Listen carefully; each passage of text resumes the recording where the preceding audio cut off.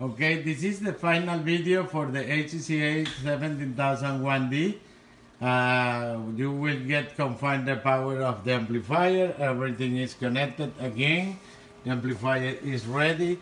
It's 1.2 ohms. Okay, the charge. And go ahead with the proof.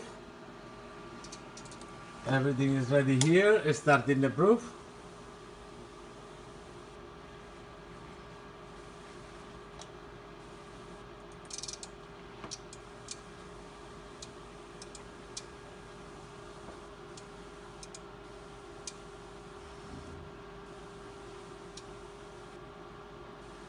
Test is near to be finished.